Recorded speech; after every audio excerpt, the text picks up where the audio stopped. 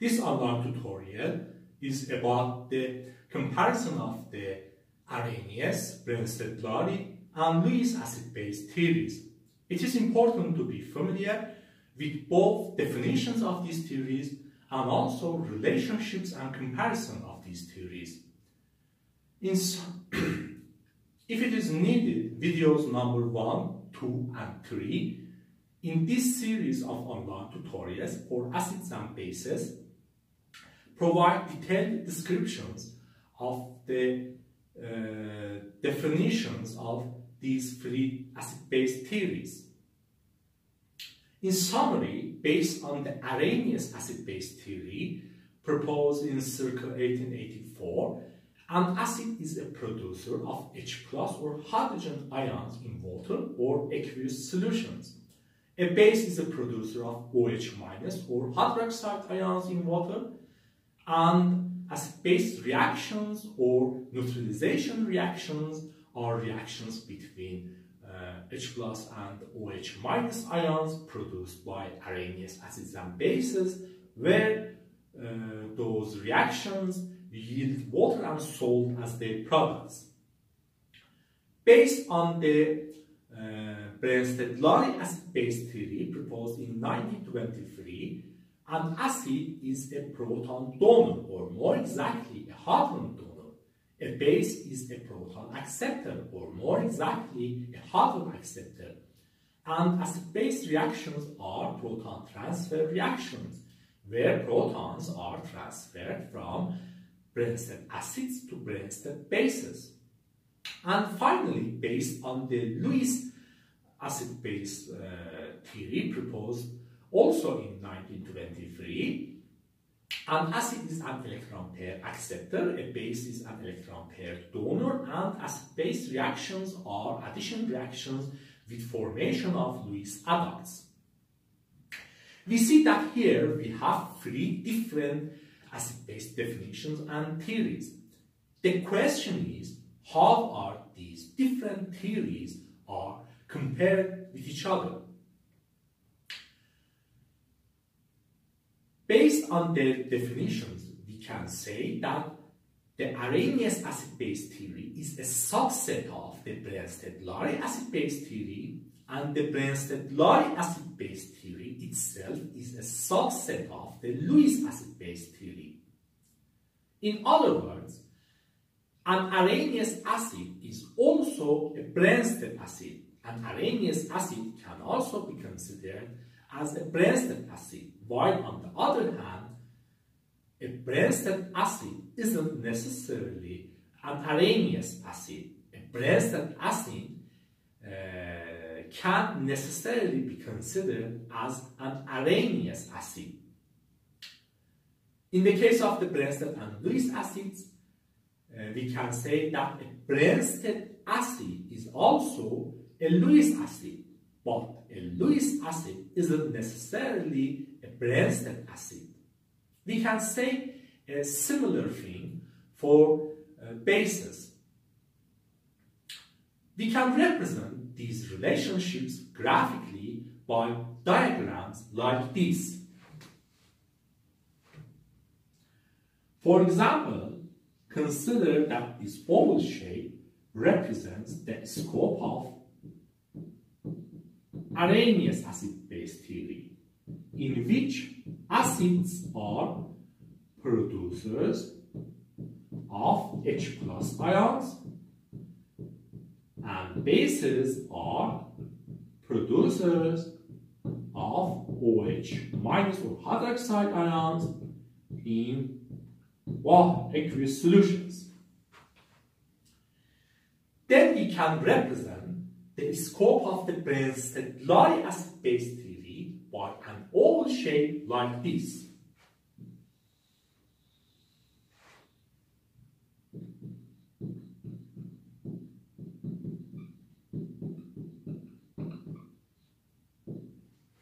Where in Bronsted-Lowry acid-base theory, acids are proton donors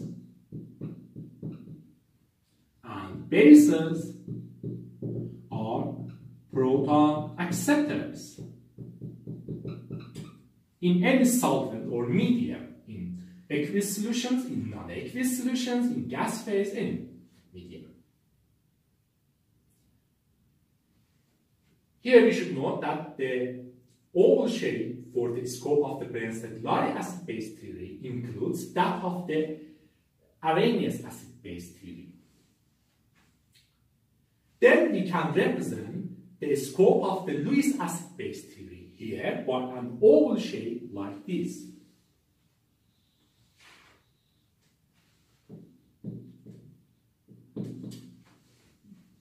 In Lewis acid-base theory, acids are electron pair acceptors and bases are electron pair donors.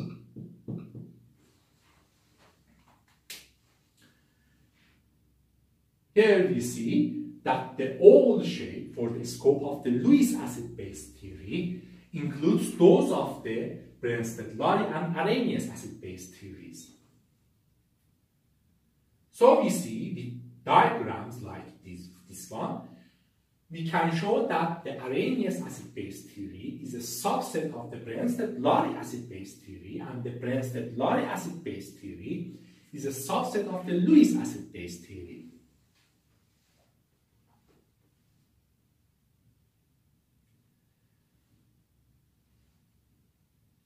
We can justify these comparison and relationships if we consider that an Arrhenius acid is the producer of H+ or hydrogen ions in water.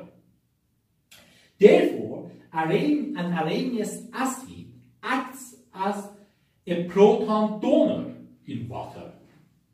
So, an Arrhenius acid is also a Bronsted acid, while on the other hand, a Bronsted acid is a proton donor, maybe in water as the solvent, maybe in many other solvents, in non-aqueous solutions, or even maybe in gas phase. So generally, a Bronsted acid isn't an Arrhenius acid. In the case of the Bronsted and Lewis acids, a Bronsted acid is a proton donor, where those protons donated by a Bronsted acid can exist alone. They will bind to other chemical species by accepting an electron pair from there, or by acting as a Lewis acid. So we see a Bronsted acid is always related to the Lewis acid H+, and also acting as a Lewis acid. So we can arguably say that a Bronsted acid is also a Lewis acid. Or at least whenever we have a Bronsted acid, also we have a Lewis acid. We can consider a similar discussion for bases. An Arrhenius base is a producer of OH- ions in water, where those OH- ions can react with H+ ions, or in fact, there are proton acceptors in water. So, an Arrhenius base is always related to the Bronsted base OH- in water, and also acting as a Bronsted base. So, we can say that an Arrhenius base is also a Bronsted base, or at least whenever we have a whenever we have an Arrhenius base, we also have a Bronsted base. In the case of the Bronsted and Lewis bases, we can say that a Bronsted base is a proton acceptor. A Bronsted base does this by providing an electron pair for those protons. Therefore, a Bronsted base is also an electron pair donor. So a Bronsted base is also a Lewis acid, a Lewis base. But a Lewis base isn't necessarily a Bronsted base, because a Lewis base is an electron pair donor. A Lewis base may donate its electron pair to H+, like Bronsted bases, or to many other chemical species. So generally, we can't consider Lewis bases as Bronsted bases.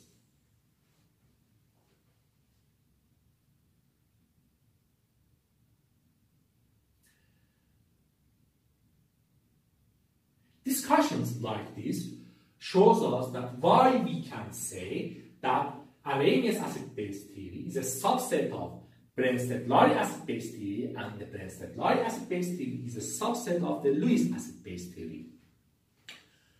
In other words, Lewis acid-base theory is much more general than the Bronsted-Lowry acid-base theory, and the Bronsted-Lowry acid-base theory is much more general than the Arrhenius acid-base theory.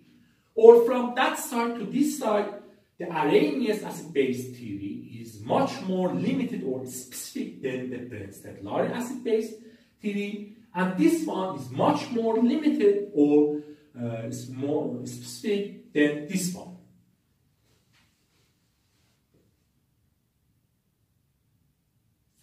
For example, let's consider some reactions.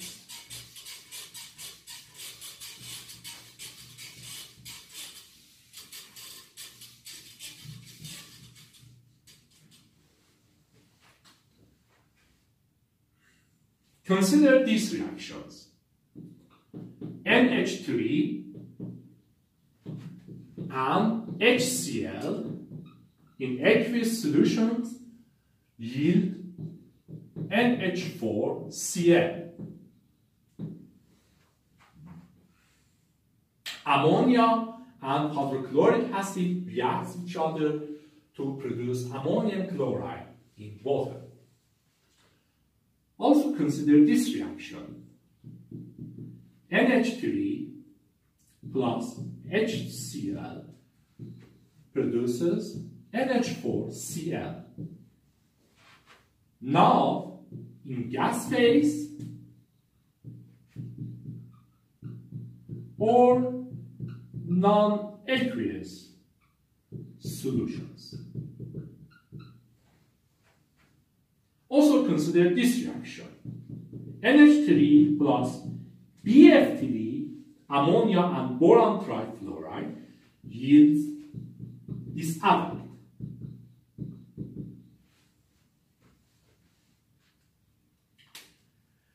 Based on the Arrhenius acid-base theory, this is an acid-base reaction. HCl is the Arrhenius acid here, a producer of H+ ion in water. NH3 reduces the concentration of those H+ ions by reacting with them. NH3 is the Arrhenius base here. And this is a neutralization reaction in the Arrhenius acid-base theory. On the other hand, both of these two reactions are acid-base reactions in Bronsted-Lowry acid-base theory. In both of these reactions, ammonia accepts a proton. It is a proton acceptor here. So, ammonia is a Bronsted base in these reactions. And HCl provides that proton. It is a proton donor here. It is a Bronsted acid here. So, both of these reactions are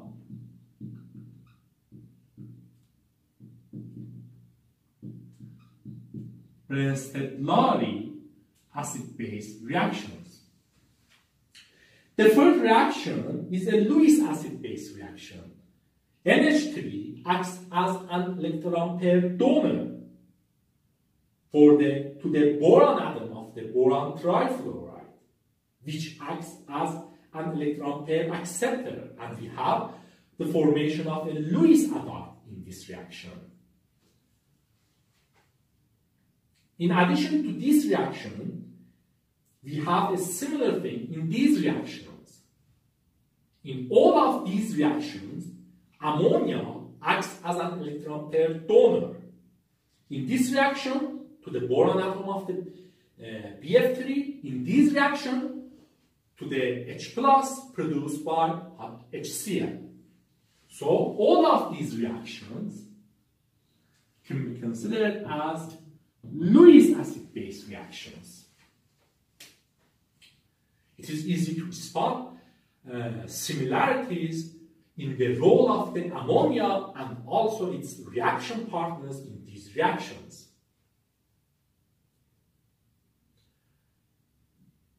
These examples show us that how Lewis is much more general than the Bronsted-Lowry, and the Bronsted-Lowry is much more general than the Arrhenius.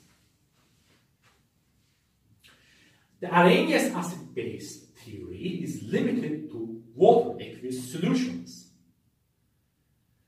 But there are many circumstances in chemistry where chemists deal with non-aqueous solutions or gas phase.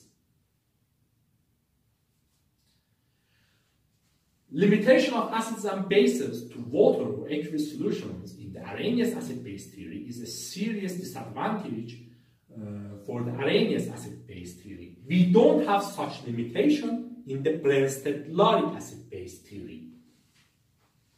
In the Bronsted-Lowry acid-base theory, medium can be anything, from water, aqueous solution, to non-aqueous solutions and gas phase and any medium. Bronsted-Lowry acid-base theory itself associates acids and bases with transfer of H+. It limits acids and bases to the element hydrogen. This can also be considered as a limitation. In the point of view of the Lewis, limiting acids to hydrogen-containing compound is as bad as limiting oxidizing agents to oxygen-containing compounds.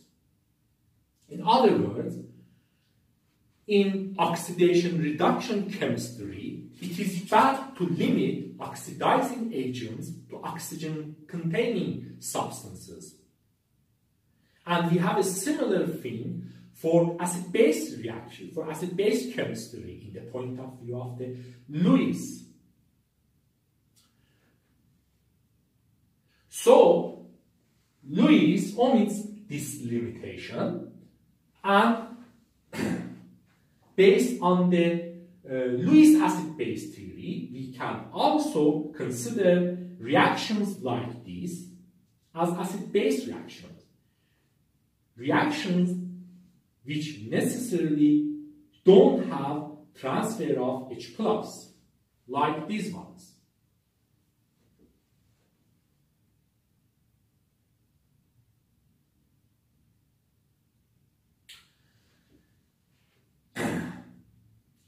Here, it is also good to mention that from another point of view, limitations by Arrhenius or Bronsted-Lowry acid-base theories aren't, after all, that much bad. Arrhenius acid-base theory limits acids and bases to aqueous solution, to water. This is not, after all, that bad. Water is the most common solvent with unique properties. So, the choice of water in the Arrhenius acid-base theory is a strong choice. Bronsted-Lowry acid-base theory limits acids and bases to hydrogen-containing substances. Limits acids and bases to the element hydrogen. This is also not that bad. a combination of properties make hydrogen unique.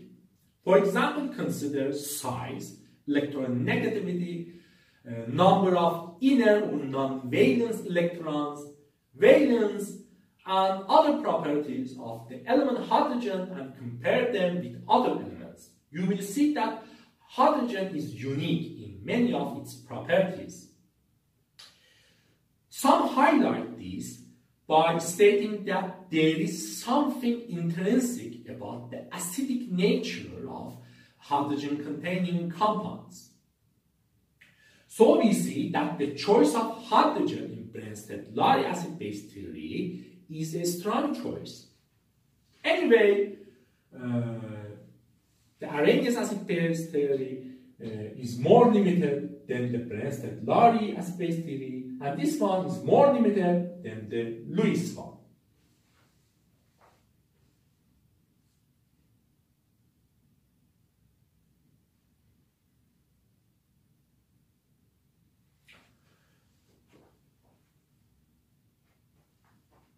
Here, it is also good to consider the ability of the Arrhenius acid-base theory to include all acids and bases in water in aqueous solutions.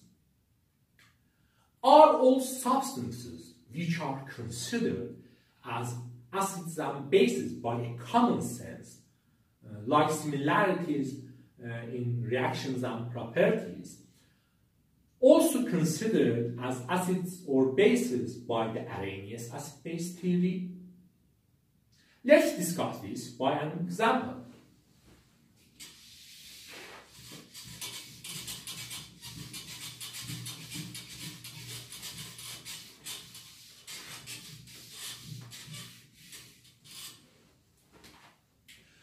Consider sodium hydroxide and ammonia in aqueous solutions.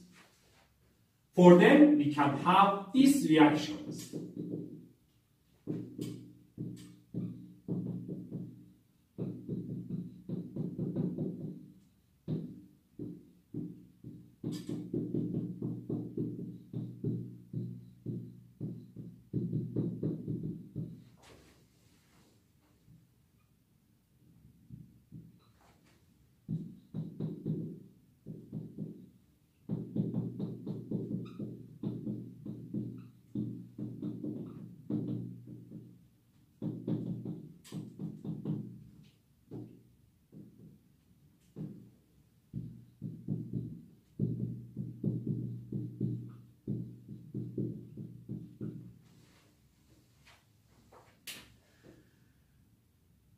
Sodium hydroxide has OH- or hydroxides in its structure, and it can release those OH- to water by ionic dissociation.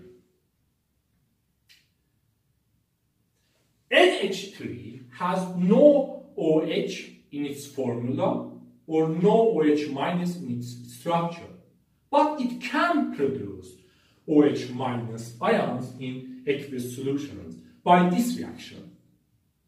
Although a very small fraction of ammonia molecules participate in this reaction, so small that usually we can neglect the change of the concentration of ammonia due to this reaction. Anyway, ammonia can produce OH- ions in aqueous solutions by this reaction. On the other hand, both of them, sodium hydroxide and ammonia, can neutralize well hydrochloric acid in the face of the enough HCl. None of them will remain. So here we see similarities in properties and reactions of sodium hydroxide and ammonia. And by common sense, we consider ammonia as a base in water. Now, if we define an Arrhenius base as a substance which has OH in its formula and releases those OHs to water by ionic dissociation, then ammonia can be considered as an Arrhenius base because it doesn't have any OH in its formula. But if we consider an Arrhenius base as a substance which can produce OH minus in water, which can increase the concentration of OH minus in water or decrease the concentration of H plus in water by any means, then we can also consider ammonia as a base, as an Arrhenius base in water. So the second approach here seems to be better, but some criticize this by stating that this is not the original Arrhenius acid-base theory, where Arrhenius is famous for his works on ionic dissociation of ionic compounds and salts, like sodium hydroxide. Anyway, I don't think this is a great deal after all. But some consider this also as a limitation for the Arrhenius acid-base theory and state that Arrhenius acid-base theory doesn't include all acids and bases in water or aqueous solutions correctly. It doesn't give us all acids and bases in aqueous solutions.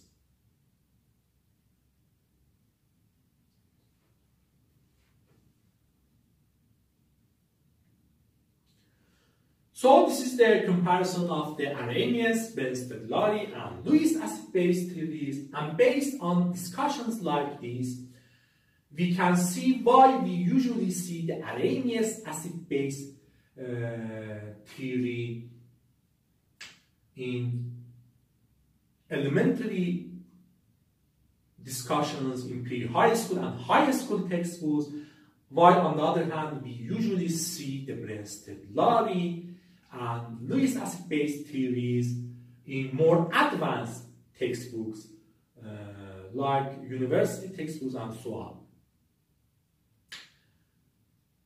In general, Lewis acid-base theory is much more general than the Bronsted-Lowry acid-base theory, and the Bronsted-Lowry acid-base theory is much more general than the Arrhenius acid-base theory.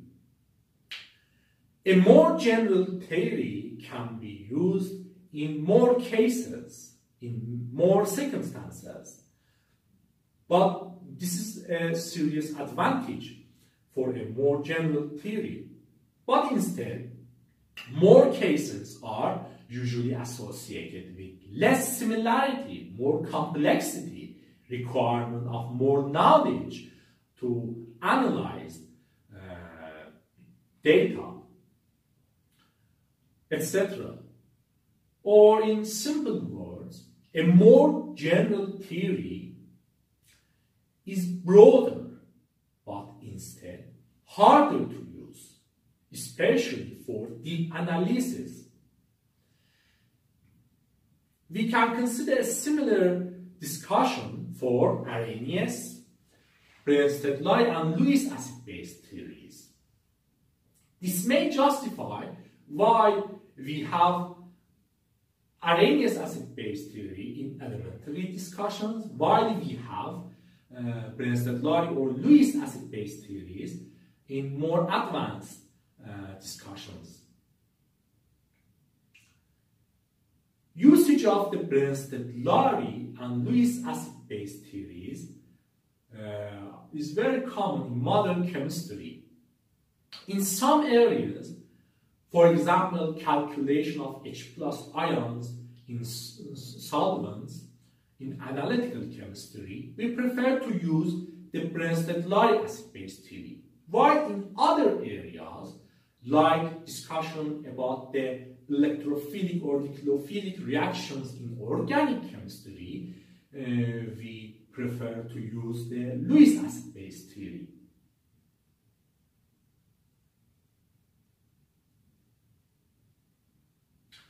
This is the end of this online tutorial. I hope you find it useful.